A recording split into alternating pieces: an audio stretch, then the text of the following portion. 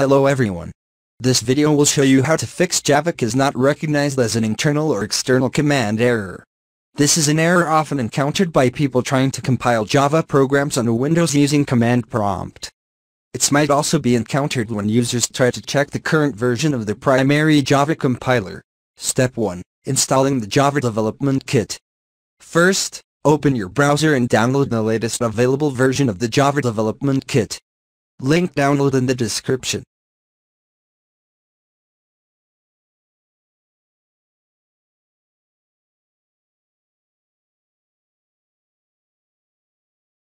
Once the download is complete, open the JDK installation executable and follow the on-screen prompts to complete the installation.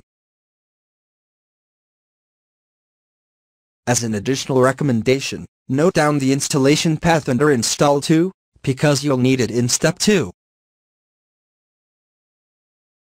Wait until the Java Development Kit is installed.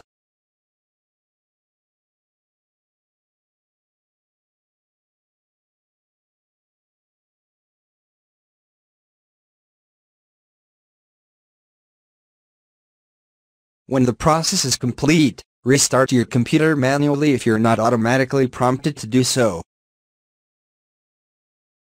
Step 2. Setting the Java environment variable on damp. Updating the system path. Press Windows key +R to open up a Run dialog box. Then, type system.cpl and click OK to open the System Properties window.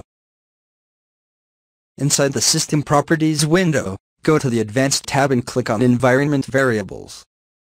In the newly opened Environment Variable window, click the New button under System Variable.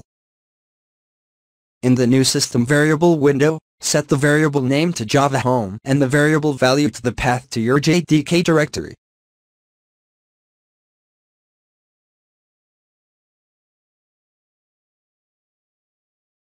To save the changes, click OK.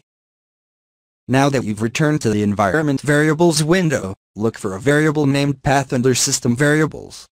With the path variable selected, click the Edit button.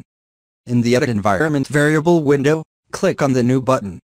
Name the newly created environment variable %JavaHome%bin and press Enter.